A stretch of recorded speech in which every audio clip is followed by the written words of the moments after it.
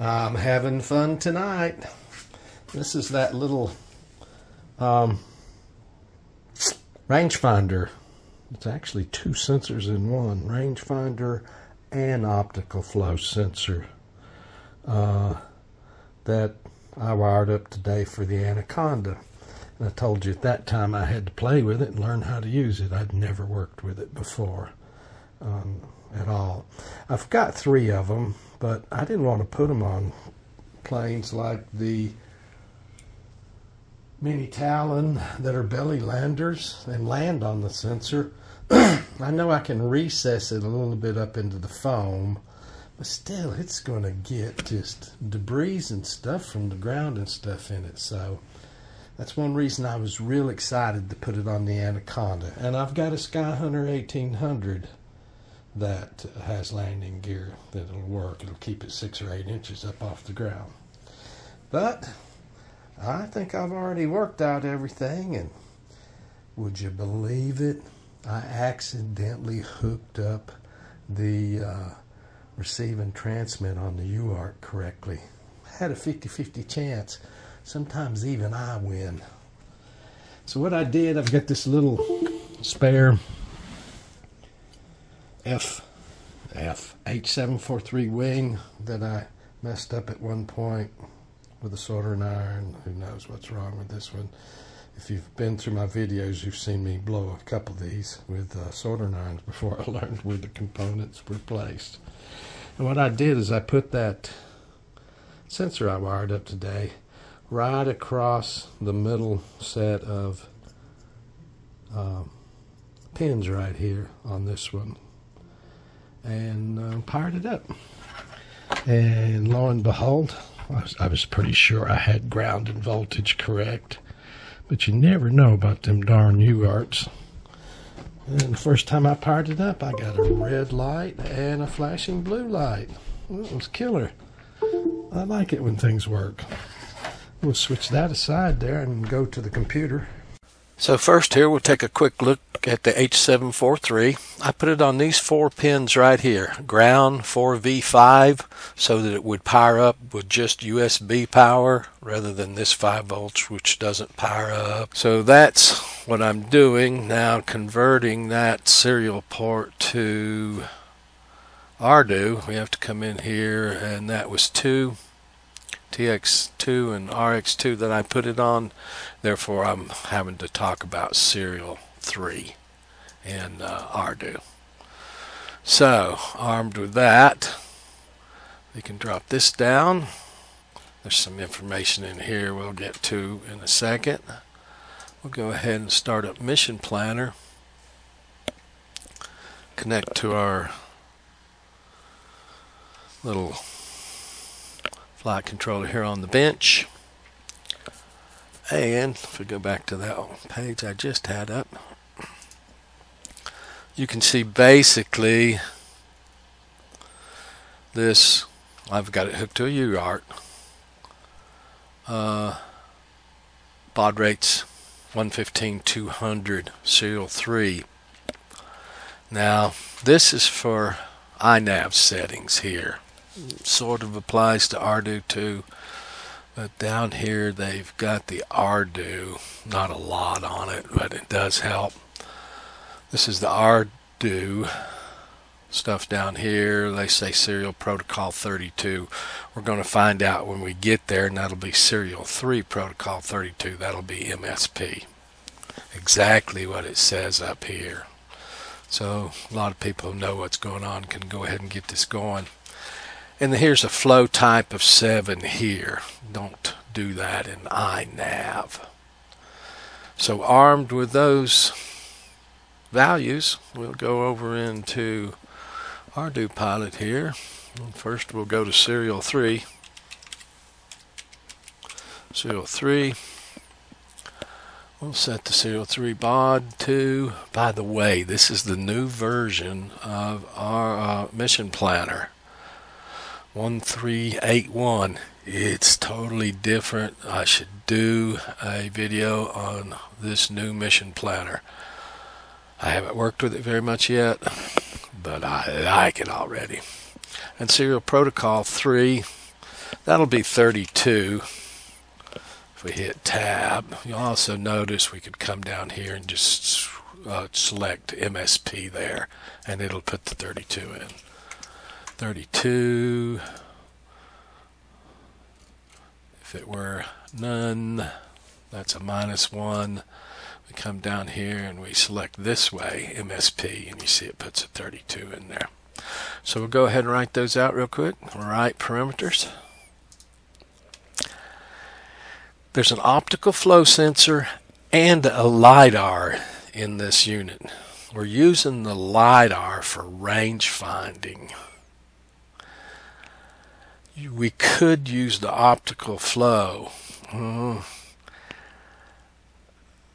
Not a lot of use for it on an airplane like there is a quad, but we'll go ahead and enable both of them. So we'll come in here and we'll say flow type. You remember from the documentation that was a 7, or we can select MSP right here and it'll make it a 7 there. Write those parameters. I'm wanting to use it for a rangefinder, so I'm going to come over here and say RNG FND, and it's 1. So right here I can either put 32 here, or I can come down and select MSP again and it'll put a 32 in there for me. That's one of the new things about the other one. Used to have a lot of flying help. You remember me complaining about that a lot when you pointed towards these things, like that flying help that just popped up right there. It goes away though. Well, anyway, with the new version of Mission Planner has a drop-down list over here that used to come up in flying help, so I like that. Anyway, we'll write out this parameter. We're going to physically power down the flight controller and the sensor. We'll physically power it back up.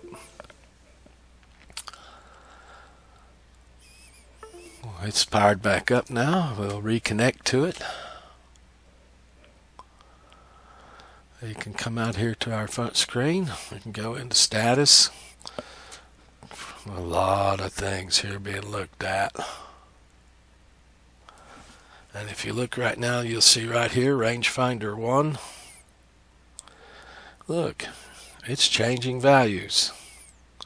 It's having a little bit of trouble, but you see I'm pointing it around the room.